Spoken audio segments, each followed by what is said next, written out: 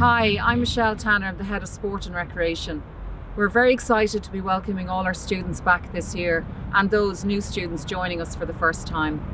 We know that student sport activity is going to look a bit different this year, but we have lots of things planned to engage you and connect you with lots of students and to keep you physically active.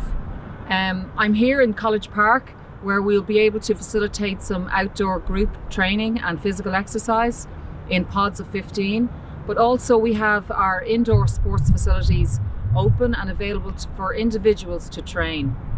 We have also got some exemptions for some of our top sports teams under level 3, and they will also continue to train and play. All of this information is available on our website and through our social media channels. We look forward to seeing you.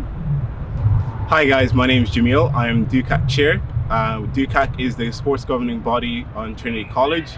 Under DUCAC we have 50 sports clubs ranging from team sports, adventure sports, water sports, karate, martial arts and various others. So there is something for everyone to participate in. I would highly recommend that you join a sports club.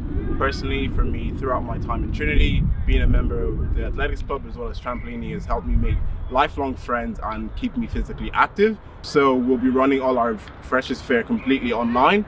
Here you'll be able to meet and interact with committee members from all the various 50 sports clubs, and they'll give you a guide as to how to join a club, and you can ask them any questions you have there.